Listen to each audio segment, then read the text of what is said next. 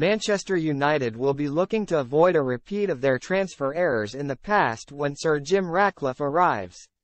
Sir Jim Ratcliffe is already calling the shots at Manchester United in preparation for his arrival at Old Trafford, and one of the areas that requires a major overhaul is the club's recruitment strategy. Erik ten Hag has spent £400 million in 18 months at the club with little improvement made, despite some big names arriving in Mason Mount and Casemiro, and there will be changes made to how the club operates in the transfer market. Ratcliffe is set to invest over £1.5 billion in the club to underline how serious he is taking, with his £1.3 billion purchase of a 25% stake followed by £245 million to redevelop Old Trafford.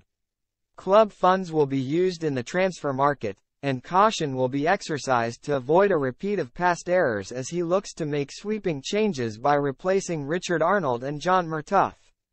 A perfect example of United's botched recruitment strategy was the £50 million signing of Aaron Wan-Bissaka in August 2019.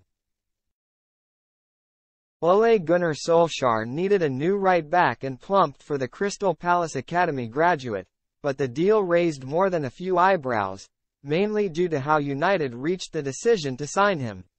If there was an example of overcomplicating what should be a simple process, this was it. Back in 2019, the Daily Star reported the club had reportedly compiled a mammoth list of 804 players at right-back alone for their chief scout to peruse, before whittling it down to 12 targets. But such a tactic only points towards a club that is entirely unsure of what profile player it needs, and it showed with their signing of Wan-Bissaka. While it is true the defender had shown promise at Palace, United had overpaid at £50 million, and he has done little in his 168 appearances to suggest it was money well spent. The 25-year-old may be a skilled tackler in a one-on-one situation, but creatively he offers little, and he hasn't locked down a regular spot under Ole Gunnar Solskjaer or Ten Hag for long. Indeed, even Diogo Dalot's signing came out of nowhere when José Mourinho spent £19 million to recruit the Portuguese from Porto. His best football as a United player came during a loan spell with AC Milan, and his sporadic involvement in the team since returning has left fans baffled. It is exactly this sort of scrambled thinking that Ratcliffe will look to eliminate with his team of recruitment experts taking charge of scouting and identifying talent. Of course,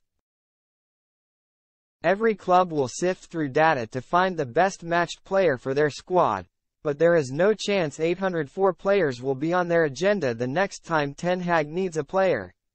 United have been linked with Bayer Leverkusen's Jeremy Frimpong, while Inter Milan wing-back Denzel Dumfries is a name that continues to crop up as United could offload Wan-Bissaka in the coming months.